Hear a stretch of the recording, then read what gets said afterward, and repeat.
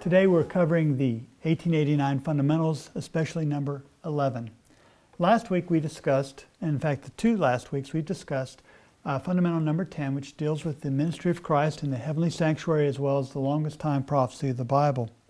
But now we're covering the 11th fundamental, and this fundamental covers the moral law of God, or the Ten Commandments.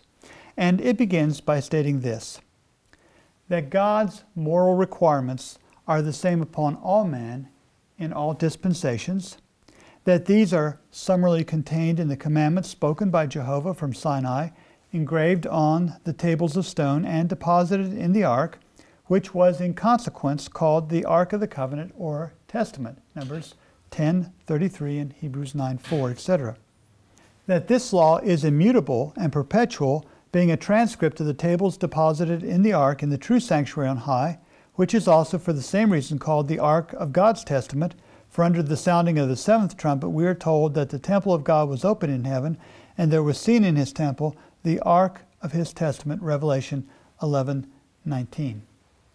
This statement says a lot, and fundamentally we have recorded for all humanity a code of living by which we see enacted out the character of God by all those who are obedient to its precepts, and that this law is eternal. It is registered in heaven inside the sacred Ark of the Covenant in the temple of heaven. Now I want to tell you one thing I've learned about this law, and that is that Satan hates it, friends. Satan hates God's law, and he hates God's people, and he wants to destroy both. And he wants to hurt the people of God, friends, because he hates God, and hurting the people of God has the effect of hurting God. Because we know this in Zechariah chapter 2 and verse 8. If we'd like to turn to Zechariah chapter 2 and verse 8. There we read, "For thus saith the Lord of hosts, after the glory hath he sent me unto the nations which spoiled you, for he that toucheth you toucheth the apple of his eye." You've probably heard this expression, she's the apple of his eye, or something like that. And this is where it comes from. And God looks upon his people with tender mercy, friends, and he loves his people.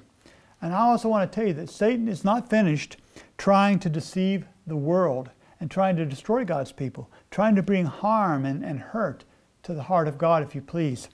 In the book of Revelation, we read in chapter 13 about a great beast power. And this beast power is the same as the Antichrist power in Daniel chapter 7. But in Revelation chapter 13 and verse 3, we read about this beast power. "And I saw one of his heads as it were wounded to death, and his deadly wound was healed, and all the world wondered after the beast."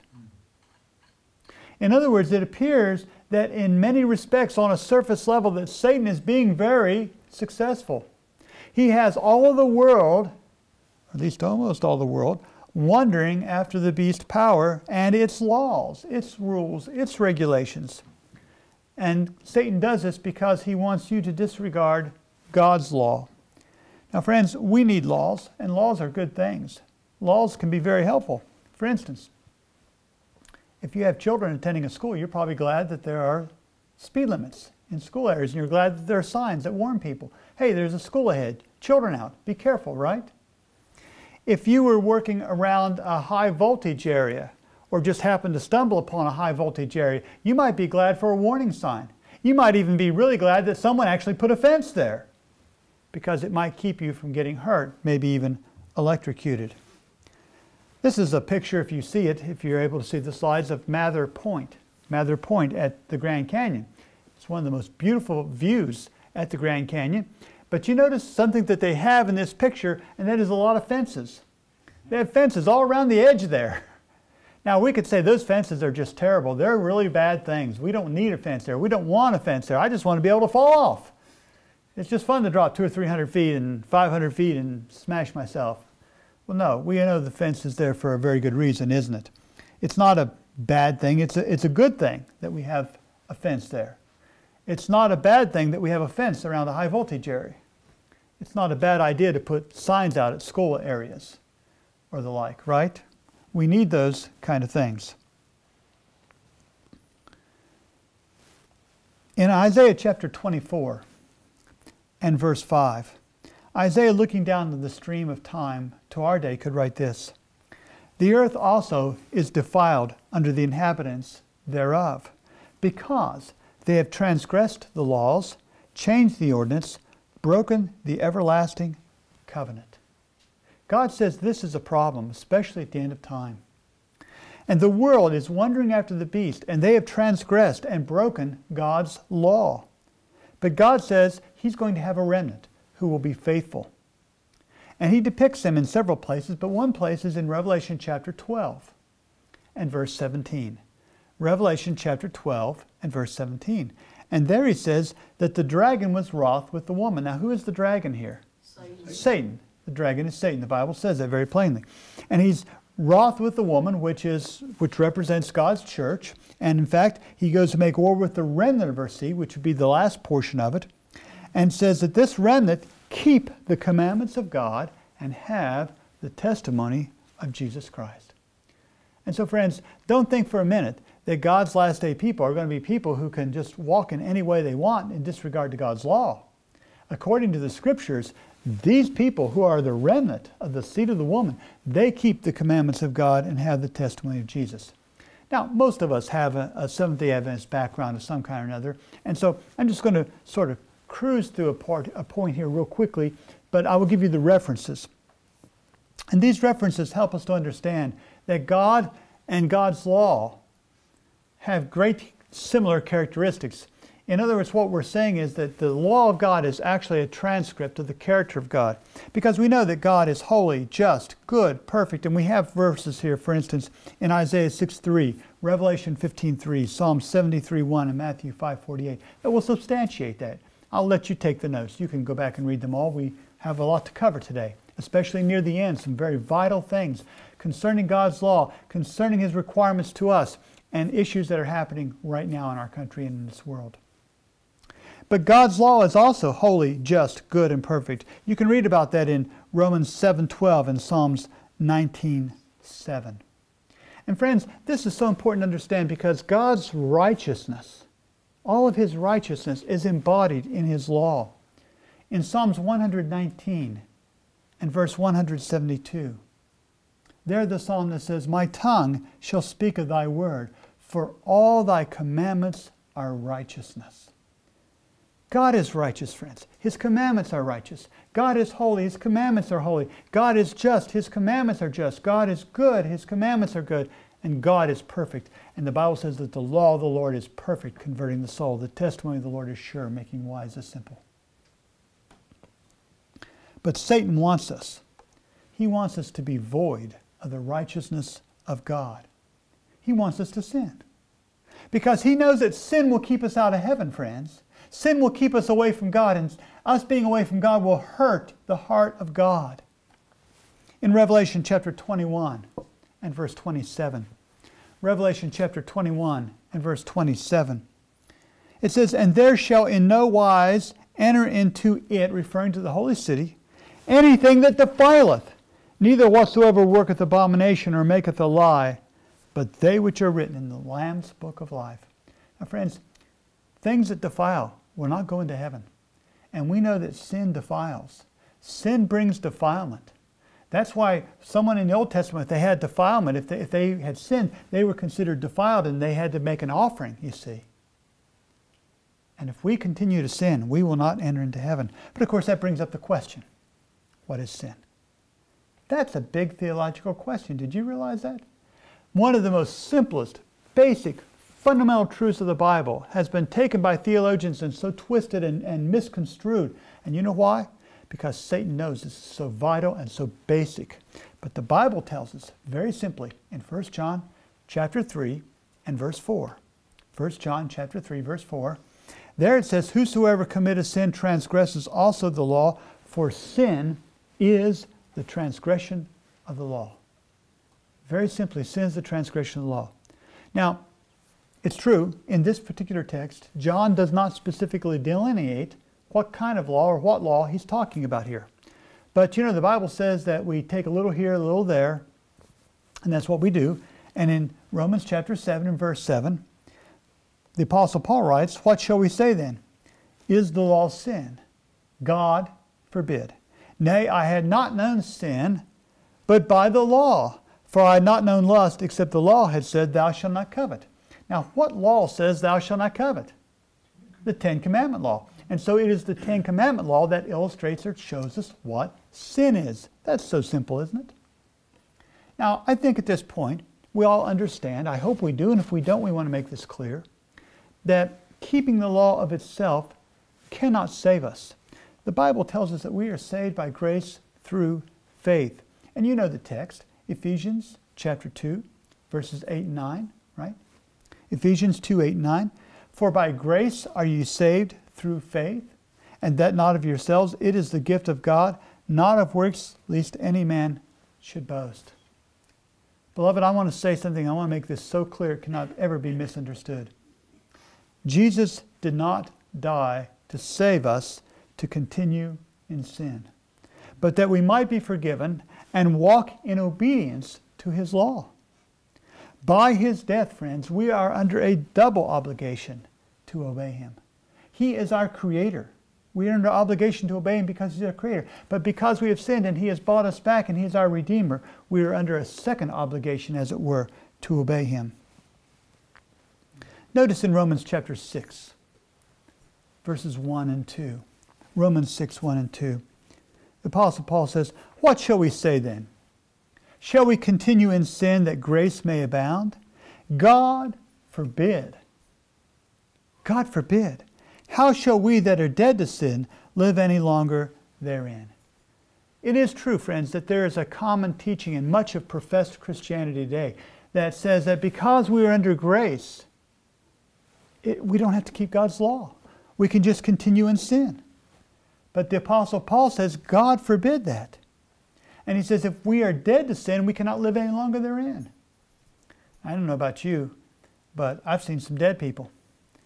I used to thought I saw a lot of them until my daughter became a paramedic. And she's seen a lot more than I have now. But one thing I can tell you about dead people is that they're totally unresponsive to anything you do to them. You can push them, prick them with a pin, slap them. They're not going to respond back if they're dead. And friends, if we will truly be dead to sin, if we understand how bad sin is and learn to hate sin so much that we are dead to it, then when sin comes tempting us, it's not going to be so hard to quit and to lay it aside. The Apostle Paul also says in Romans chapter 3 and verse 31, Do we then make void the law through faith? He says, God forbid, yea, we establish the law. Why? Christ's death doesn't abrogate the law. It doesn't do away with the law of God. It establishes the law of God, beloved. It establishes it. It shows how firm it is and how immutable it is. Because if it could be changed, Jesus didn't have to die to save us, friends. He could just change the law, giving us a different requirement. But He didn't do that. Can you imagine a man who's been pardoned for a capital crime, deciding that since he's been pardoned, he is now free to continue to rape, kill, or hurt others more? No, he should be very thankful to the governor who has pardoned him and pledged to obey the laws of the land. He should love that governor. But you know, today our world doesn't understand love very much. Love is such a shallow thing. Have you ever seen the little badge that says, wave if you love Jesus? Wave if you love Jesus. Or the bumper sticker, honk if you love Jesus. You've seen that probably. Someone's come up with a new version of it. It says, honk if you love Jesus, keep texting if you want to meet Him. Well, how about sing if you love Jesus? Yeah, we can sing if you love Jesus. We even sing the song, Oh, How I Love Jesus. I couldn't believe this one. This one says, if you love Jesus, moo like a cow. It's a kid's book. If you love Jesus, make the moo sound. But you know what Jesus said? You know what Jesus said? In John chapter 14, verse 15, Jesus said, if you love me, don't wave, don't honk, don't sing, don't moo like a cow, and don't text while you drive. That's a good idea too. But He says, if you love me, keep my commandments. If you love me, keep my commandments. In Mark chapter 12, Jesus expressed here, speaking to a scribe who came to Him one day, the importance of the commandments of God and how the whole duty of man is wrapped up in them. In Mark chapter 12, verses 28 and 29, it says, And one of the scribes came, and having heard them reasoning together, and perceiving that he had answered them well, asked him, which is the first commandment of all? And Jesus answered him, the first of all commandments is, Hear, O Israel, the Lord our God is one Lord. Now what verse is he quoting from? Deuteronomy chapter 6 and verse 4, the Shema of Israel. But it continues, and Jesus continues quoting it in verse 30. He continues now quoting Deuteronomy 6:5. And he says, And thou shalt love the Lord thy God with all thy heart, and with all thy soul, and with all thy mind, and with all thy strength. This is the first commandment.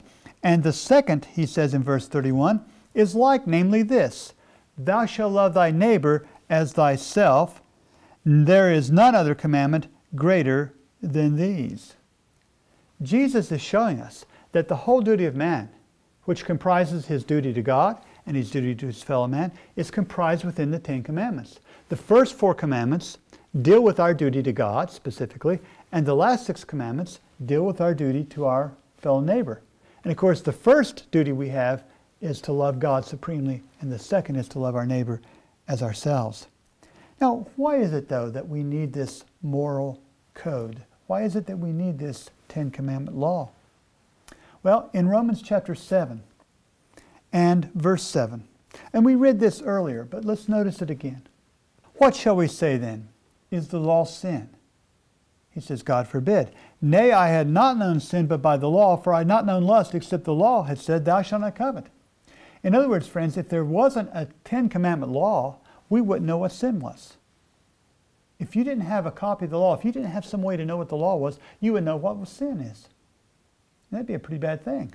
How many times have every one of us, at one point in our life or another, been working, doing some kind of project or process, and maybe we've had an ink pen with us, or we've had some grease or oil or something, and we think we've contained everything to what we're doing and we're clean, and we come inside, or someone looks at us, and we either have the report from someone else, or we see ourselves in the mirror and we see, oh, there's a big piece of grease on my cheek.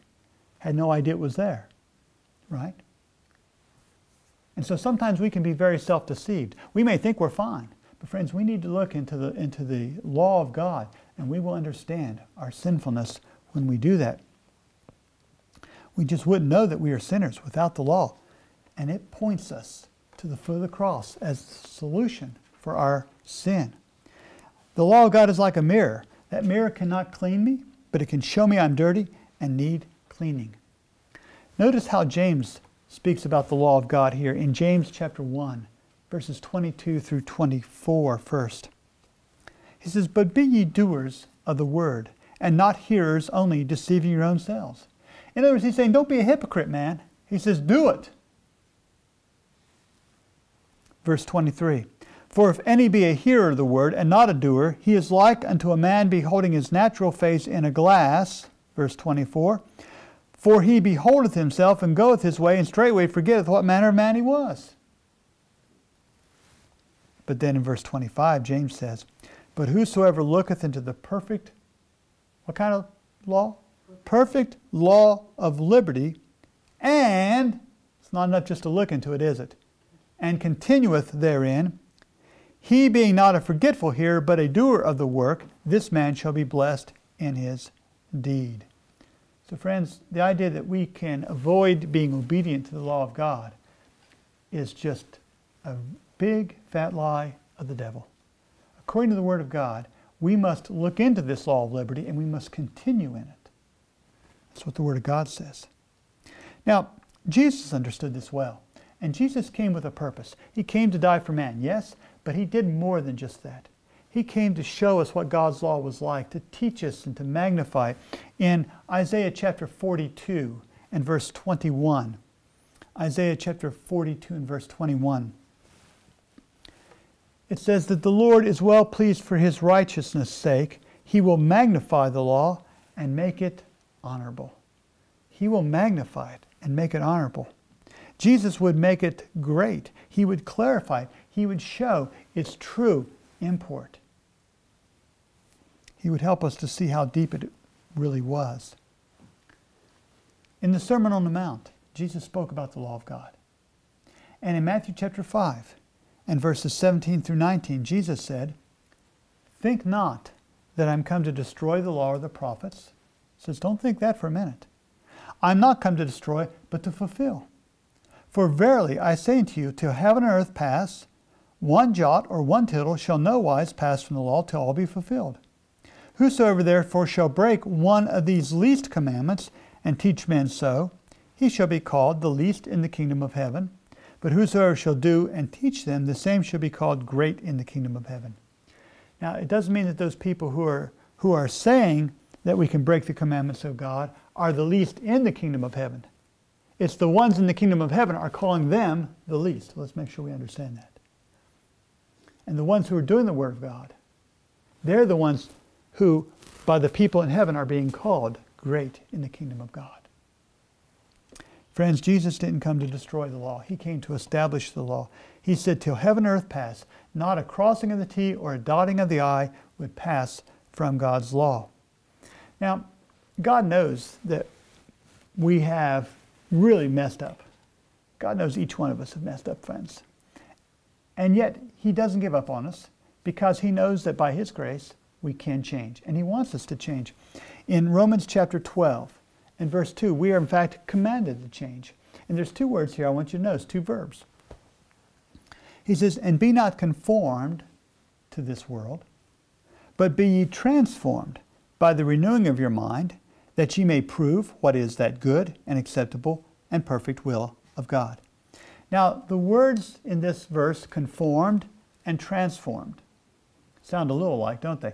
But in the original language, both of these are imperatives. They're in imperative form. This is something that must be done. Well, the first one is actually something that must not be done because it has a negative in front of it, the not. So you're not to be conformed to this world, but rather you be transformed. And that we'll be transformed by the renewing of our mind. When Jesus comes, friends, we'll be translated and our flesh will be changed. But before our flesh can be changed at the coming of Jesus, we have to have a renewing of our mind. We have to have this transforming of our mind, this metamorpho, if you please, of our mind. And God has promised to do this for us. In Titus chapter 2, verses 11 and 12, Titus 2, 11 and 12, he says, for the grace of God that bringeth salvation hath appeared to all men, teaching us that denying ungodliness and worldly lusts, we should live soberly, righteously, and godly in this present world. This is not an experience, friends, that's reserved for heaven. In fact, it's a requirement to enter into heaven. And God's law is a central focus piece of the New Covenant experience. In Hebrews chapter 8 and verses 8 and 9 will begin. He's making reference here to Jeremiah. And it says, for finding fault with them, he saith, behold, the days come, saith the Lord, when I will make a new covenant with the house of Israel and with the house of Judah. Verse 9, not according to the covenant that I made with their fathers in the day when I took them by the hand to lead them out of the land of Egypt, because they continue not my covenant, and regard them not, saith the Lord. So what are you going to do, God? Well, in the next verse, in verse 10, he says, for this is the covenant that I will make with the house of Israel after those days, saith the Lord. I will eliminate my law and just give them grace to walk in. Is that what it says? No, he doesn't say that, does he? He says, I will put my laws in their mind and write them in their hearts, and I will be to them a God, and they shall be to me a people. Friends, the Old Covenant and the New Covenant were both based upon the same law of God. The first was written upon tables of stone. The second is to be written in our hearts, in the fleshly tables of our hearts. And with God giving us the motivation and the empowerment to keep those commandments. In 2 Corinthians chapter 3, and reading verses 3 through 5, the Apostle Paul says, for as much as ye are manifestly declared to be the epistle of Christ, ministered by us, and notice, written not with ink, but with the Spirit of the living God, not in tables of stone, but in fleshly tables of the heart, and such trust have we through Christ to Godward, not that we are sufficient of ourselves to think anything as of ourselves, but our sufficiency is of God. You know, I can't write God's law in my heart, and you can't write God's law in your heart either. I can't keep God's law in myself, and neither can you. But our sufficiency is not of ourselves. Our sufficiency is of who? It's of God. It's of God. And remember, we read in Romans chapter 3 and verse 31 earlier that we are not to make void the law of God. The new covenant doesn't make void the law of God. The new covenant establishes the law of God. Unless you want to believe that Paul was preaching and teaching the old covenant. Because Paul says we don't get rid of the law of God, we establish the law of God. And I don't think Paul was teaching the old covenant. Again, friends, remember that the law declares unto us what sin is. And if there is no law, then there's no sin. Right? Think about that. If there's no law, there's no sin. Why do we need grace? Why do we need grace? Because we have sinned. If there's no law, there's no sin. But if there's no sin, there's no grace, is there? You see how the devil wants to do this? He wants to get rid of God's law because in doing so, he helps to eliminate grace from the believer's life. It's very plain. Now again, the law of God cannot save us, but it points out sin. It points us to our need of Jesus Christ who can save us from sin. The law gives us a standard, something real for our lives to be changed into. Now, the devil has a vicegerent upon this world. Who is the devil's vicegerent? Who can tell me? Say it again. The Pope. That's right. The Pope is his vicegerent. It is his personal representative on earth, we are told. And he has tried to change God's law, right? Now, in the Old Testament book of Hosea, chapter 4 and verse 6, you're familiar with the text, I'm sure, Hosea 4:6. He says, "My people are destroyed for lack of knowledge. Because thou hast rejected knowledge, I will also reject thee." Friends, if we reject the truth, God cannot save us into his kingdom. But there are many people who are today deceived about the truth of God. They're deceived about the truth of God's law, and they're deceived especially about the Sabbath of God's law. And God doesn't want them deceived, and so he has commissioned a group of people to give what he has called, what we call the three angels' messages, those three messages of Revelation chapter 14. And this must be done because this beast power, this vicegerent of Satan, has tried to trample upon God's law. But friends, if you want to continue to live in sin and ignorance, you can do that. God is not a God of force in the sense that he will make you obey him, but you will finally be lost. You will finally be lost, and you need to understand that. Now, the issue that we're really considering here is not the issue of law versus grace.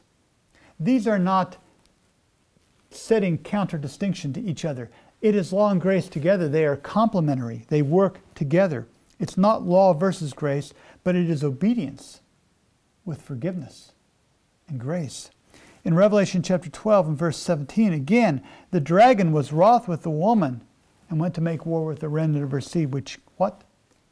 Keep the commandments of God. And they have the testimony of Jesus.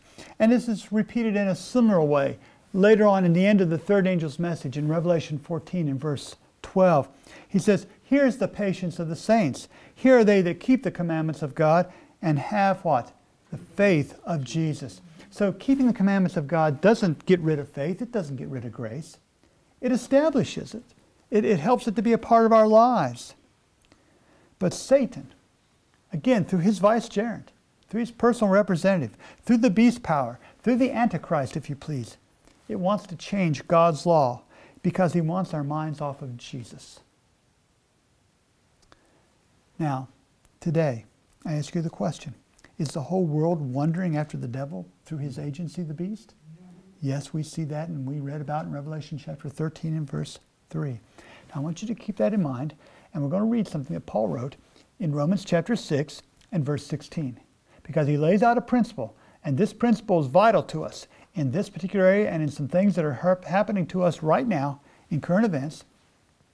Romans 6:16. He says, "Know ye not?" Don't you know? Don't you get it? You ever hear people say, "Don't you get it?" Do you get it? Paul is saying to us, in fact, don't you get it?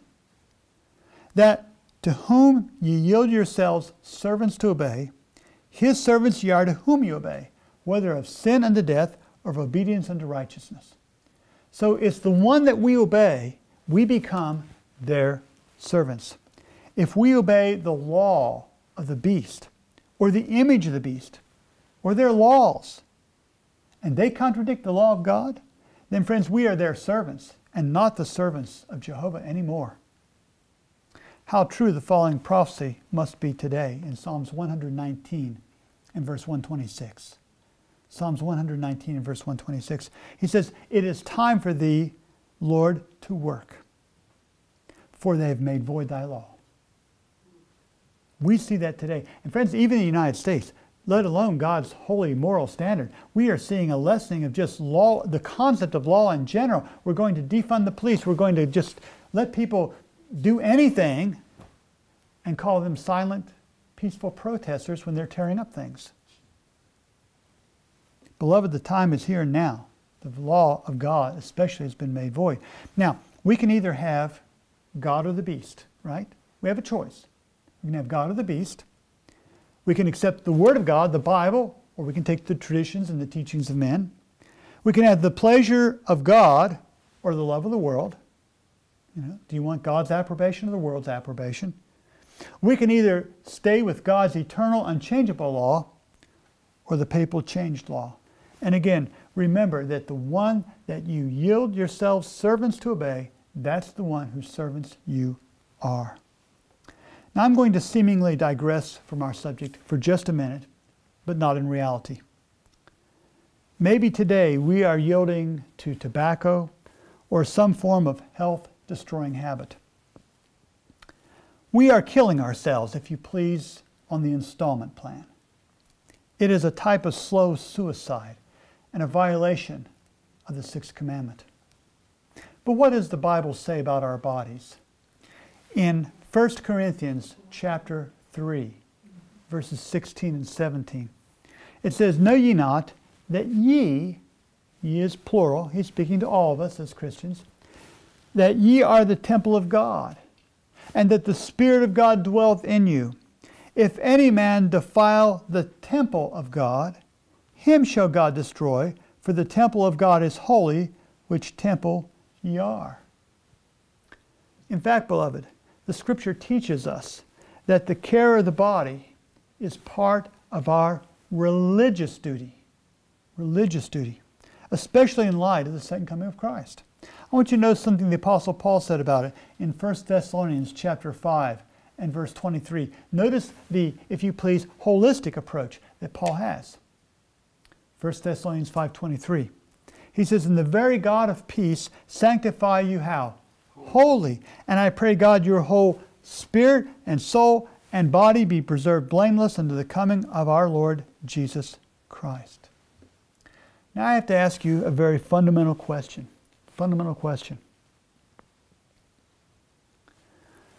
To whom has God committed the responsibility of caring for our body temples? Us as individuals, right? Has He committed that responsibility to Caesar, to the state? Or has He committed it to you? Amen. If He has committed it to the individual, then the state has no right to use coercive power, no right to use coercive power of the law in this matter. The state is infringing upon God's right to delegate authority as He sees fit. Now, interestingly, we've been talking about the law of God today, and the next thing that we're going to be talking about after we finish the law of God is the Sabbath. And the Sabbath is actually connected to this issue that we're talking about. Why? Why does God get authority over our lives physically, mentally, and spiritually, I ask? Why? He is our Creator. And in fact, He's not only our Creator, but He's our Redeemer. He's the one who saves us. So we have a double obligation to obey Him, to allow Him to have authority over our lives. And that is the whole life that Paul speaks about. He says, your body, soul, spirit, everything. Now, I'm going to ask you a question. What is the sign by which we recognize God as the Creator?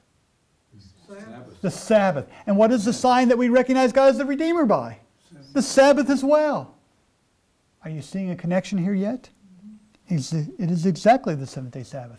And friends, when we surrender the responsibility of our bodies away from God to Caesar or to an employer, it is a denial of God as the Creator, and this is being used today with the COVID-19 issue crisis.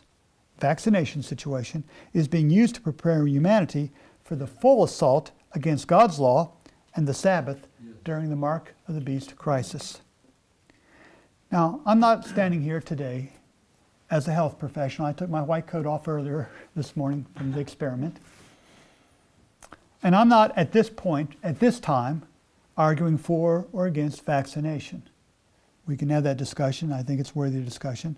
But what I am stating is that according to the Bible, according to the Word of God, the one we obey becomes our master. Romans chapter 6 and verse what? 16. Think about that. The one we obey becomes our master. And Jesus said you can't serve God and mammon. He says you can't have two masters. Think about that, friends. So should Seventh-day Adventists support the proposed vaccination mandate? No, friends. No. Let me be clear. The Bible forbids us to do so. Now, I'm not saying that you can't get vaccinated. If that's your choice. I'm not saying it's the right or the wrong choice today. That's not the point I'm making. So let's not get off on a tangent on that and be too concerned on that right now. The point I'm making is that no one has a right to tell you how to take care of your body and what to do with it. It's true, we give people counsel and advice all the time, don't we? We have a health message. We counsel people, but we never try to force people or coerce them. We never try to make them do a certain thing. The Bible indeed forbids us. And you might be thinking at this point, you know, I read something in the book Desire of Ages on page 89. It's on paragraph 4. That Jesus did not contend for his rights. And you might be asking the question, why aren't you contending for your rights in this situation? But beloved, we need to understand this is not about our rights. This is not about our rights. No, it's about God's right as our Creator. And His rights must not be trampled underfoot by Caesar, the state, an employer, or anyone else. We are to obey and honor God first and foremost. And you might think this is a minor point. You might think it's just one little point. But I want to tell you something, friends. God's Word says in James chapter 2 and verse 10, "For whosoever shall keep the whole law and yet offend in one point, he is guilty of all." He is guilty of all. And remember we read Matthew 5:18 about not one jot or one tittle is to be removed. People wonder why worship in the corporate Seventh-day Adventist church today is so lifeless and seemingly meaningless. Well, Jesus said in Matthew chapter 15 and verse 9, "But in vain do they worship me, teaching for doctrines the commandments of men." We want to have an understanding of why it seems to be so vain today. It's because they're doing the commandments of men. They're taking the precepts and the traditions of men. They're lining up with the politically correct wokeness of the godless, atheistic, left-wing society today. Mm-hmm. And their worship is vain. Recently, the Florida Advent Health System issued a deadline for its workers. It has 36,000 employees, by the way, to have their first vaccination shot by at least December the 6th and a booster by January the 4th, or they must lose their jobs. And by the way, the date January 4th, what other date coincides with that? Do you remember? The date when Biden's vaccination mandate, at least originally, was designed to go into effect. Now, in some of the vaccination laws, and I just want to cover a point that I think is important, because it goes back to God's law also, and that is the idea. Well, you know, Brother Allen, they're giving us an exemption if we have a religious issue or some kind of medical condition. They will allow us to have an exemption. We can apply for exemption, and maybe we only have to be tested once a week, or we have to have a certain protocol, but at least there's an exemption. But I want to remind you about a little history and a lesson from history. There was a national Sunday law proposed that A.T. Jones spoke in the United States Senate about. Do you remember? When was that? Does anybody remember? 1888. And he spoke before the committee there in front of especially a senator by the name of Blair, Senator Blair. And all this has been recorded historically for you, and it's been published in the little book, National Sunday Law. Some of you have seen a copy of it, right? But I wanted you to notice just a little bit of the dialogue that occurred in that discussion. There's another point, and that is that we will be sufferers under such a law when it is passed. They propose to put in an exemption clause. Now let me just stop here. There was a Seventh-day Baptist minister there by the name of Lewis, and he was not having any problem with this law as long as they would put in an exemption for Sabbath keepers. Okay? So this is what Jones is talking about when he says the exemption clause. He says some of them favor an exemption clause, but it would not in the least degree check our opposition to the law if 40 exemption clauses were put in, unless, indeed, they should insert a clause exempting everybody who does not want to keep it. In that case, we might not object so much. Senator Blair then responded, you care not whether it is put in or not? Probably maybe a little surprised. Jones responded, there is no right whatever in the legislation, and we will never accept an exemption clause as an equivalent to our opposition to the law. It is not to obtain relief for ourselves that we oppose the law. It is the principle, the whole subject of the legislation to which we object. And an exemption clause would not modify our objection in the least. He's saying that the law is evil. The law is evil. And we object to it by very principle, whether we suffer or not. Even if we don't suffer, we object to the law because it's wrong. Blair said, you differ from Dr. Lewis. Now, Dr. Lewis was the Seventh-day Baptist guy. Jones says, yes, sir, we will never accept an exemption clause as tending in the least to modify our opposition to the law. Now, he doesn't say that if that's what they have to do, that they wouldn't use an exemption. He didn't say that was wrong to do, but he says we won't use an exemption as in the least to modify our opposition to the law. He says, we as firmly and fully deny the right of the state to legislate upon the subject with an exemption clause as without. And Jones went on to say that, well, maybe I have it. No, I don't have it. But Jones went on to say that the law is evil, and you don't need an exemption from an evil law. You shouldn't even have an evil law, you see. And anything that causes us to give our allegiance to someone other than Jehovah, friends, is an evil law. And when God has given me the responsibility to take care of my own body, the temple of His Spirit, it's not someone else's responsibility to force or coerce me to do it in a different way than I feel responsibility to God to do it. Ever hear of someone by the name of Ted Wilson? Yeah. Ted Wilson. He's the Seventh-day Adventist General Conference president. And he was recently in the Philippines. Just recently, just this last week. And he was there. This is his first international trip since all the COVID stuff blew up. And so he goes to the Philippines first. And he meets there with President Duterte. And there's a news note here. And I'm going to share. This is from an Adventist News World Release Center. And so this is not just someone's hearsay.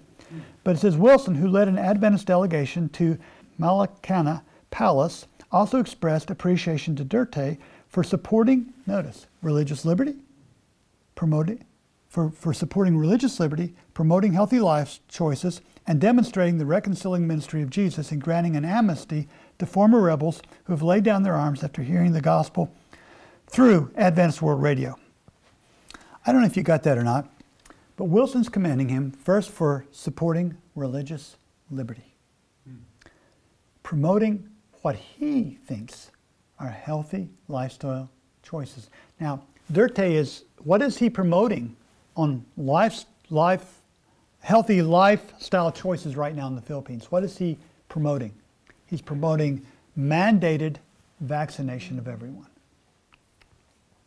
What is he supporting for religious liberty right now? They are pressuring currently right now, the central government, the president's office is pressing, and I know this because this is a direct report from Pastor David Sims, who's living in the Philippines now, knows that what they're doing, instead of issuing one decree law from the top, they're putting pressure on all the local governments to prohibit anyone from going into town and buying and selling if they're not vaccinated. Not only that, if you're not vaccinated, you're not allowed to go out of your house on Saturdays. On Saturdays.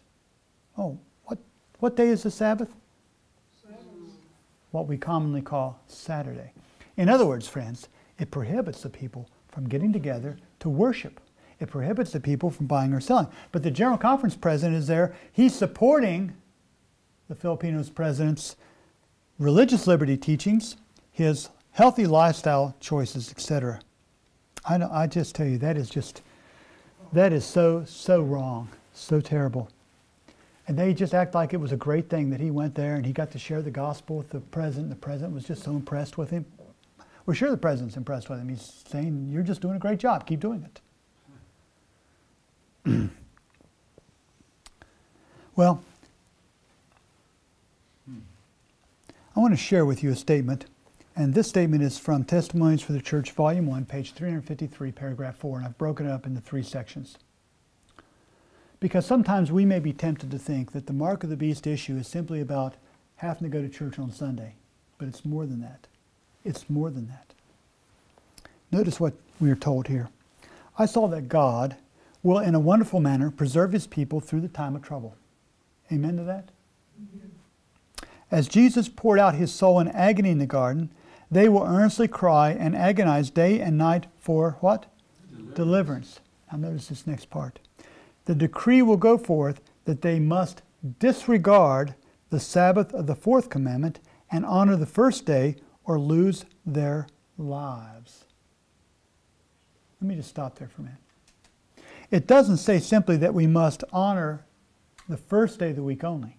What must also be done? A disregard of the 4th commandment, a disregard of Sabbath worship. So, friends, it's not a situation where we can have our cake and eat it too. It's not going to be like where we can say, well, we'll go ahead and keep Sabbath, but we'll go to church on Sunday just, to keep peace.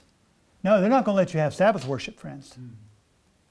The decree will go forth that they must disregard the Sabbath of the 4th commandment and honor the first day of the week or lose their lives. But they will not yield and trample under their feet the Sabbath of the Lord and honor an institution of papacy. Satan's hosts and wicked men will surround them and exalt over them because there will seem to be no way of escape for them. But in the midst of their revelry and triumph, there is heard peal upon peal of the loudest thunder. The heavens have gathered blackness and are only illuminated by the blazing light and terrible glory from heaven as God utters his voice from his holy habitation. So friends, we have a choice. We have a choice. And whoever we choose to serve, we will be that one's servants. And God has given us his holy law, and we are to serve him. And in Matthew chapter 19 and verse 17, Jesus asked the question, why callest thou me good? Because remember, man came and said, good master, what shall I do to inherit eternal life? He says, why callest thou me good? There is none good but one, that is God. But if thou wilt enter into life, do what? Keep the commandments. Keep the commandments. And in Hebrews chapter 5 and verse 9, he says, and being made perfect, he became the author of eternal salvation unto all them that what? Obey him. Friends, I want salvation, don't you today? Amen. I want the eternal salvation of Jesus, and I want to have a conscience clear. And again, I'm not telling you how you should have to control your own health and what you need to do at this time of crisis right now. But I am telling you this, that no one has a right to coerce you or make you do one thing or another. There's a lot of our people who are dead set against vaccination. I just might be one of them. But I have no right to coerce someone else to not be vaccinated any more than the state has a right to coerce someone to be vaccinated. You see? Because we're all going to give an account to God for ourselves. We certainly want to make the most intelligent, biblically informed decision we can, right? But friends, no one has an opportunity under God's eyes to do that for you. You make these decisions, and you're going to make the decision, friends, whether you're going to honor God's Sabbath or whether you're going to accept the mark of the beast. And the choice will be yours, and God will give you that choice. And God's going to let you either live eternally or he's going to let you be destroyed and never more again. The choice is yours. Friends, I think of the call that they gave in the Old Testament, choose life. Choose life. You won't be sorry. As for me and my house, we'll choose the Lord. What about you? Amen. Thank you for being with us today. Until next time, may God bless you lots and lots and lots.